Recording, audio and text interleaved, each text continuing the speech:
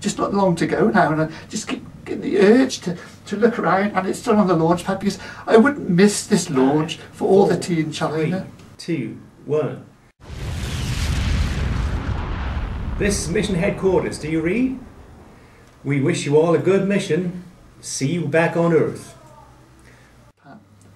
Hi, my name's Professor Brian Cox, and I'm really privileged to be here today.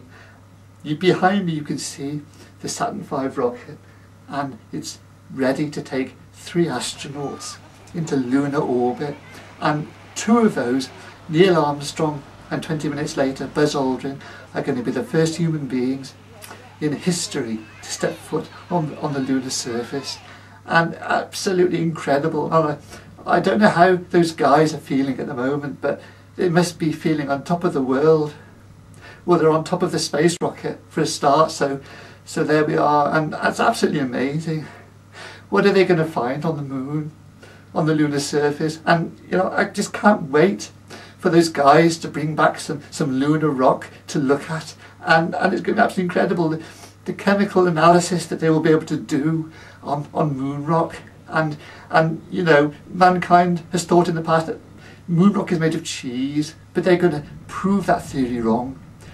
And it's just absolutely amazing. The whole world is watching, and people have been on the beaches around the Cape all night long, and it's a bit like a carnival atmosphere because people are sort of making a holiday of it and waiting for this marvellous spectacle of when this Saturn V rocket launches into space. And I just can't wait because it's just not long to go now, and I just keep getting the urge to look around, and it's still on the launch pad because I wouldn't miss this launch for all the tea in China. And you know, that must be millions and millions and millions and millions of tea leaves. And if I was to drink all that tea, I would be drinking it for thousands and thousands and thousands and whatever years. Absolutely amazing. And yeah, it's still there because I've been looking forward to this for such a long time. And wow, what those guys must be thinking, you know.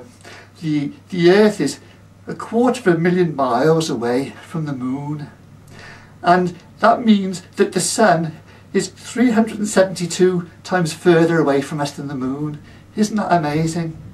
Absolutely incredible.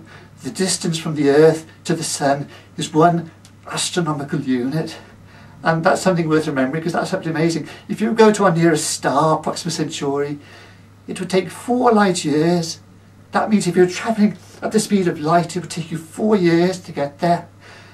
But as yet we haven't invented a spacecraft that's able to travel on a photon, and light has got some mysterious properties we don't fully understand. So anyway, I am just looking forward to this so much, and absolutely incredible because those guys, they're so brave. And you know, it's any time now the launch is going to take place, and I'm just waiting here and I'm just buzzing with excitement, you know. I just want to press the launch button and just see those guys go up into space. And this is absolutely incredible. This is one of the best things I've done, you know, and you know, and the difference between darkness and light on the moon, shadow and sunlight, is hundreds of degrees.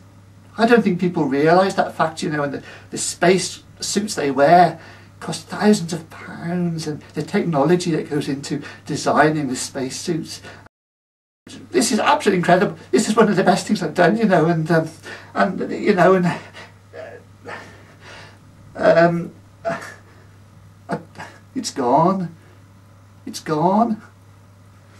I've missed the launch, and I'm really well gutted here because I've missed it. It's gone, and that's even more remarkable because it must have happened when I was talking to you a few minutes ago, and I've missed it. I don't know what to say, and it's really ruined my day.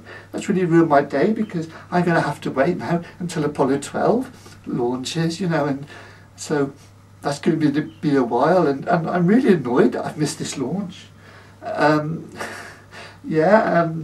So those guys are on their way, but I'm well gutted because I've missed this, you know, and so what can I say?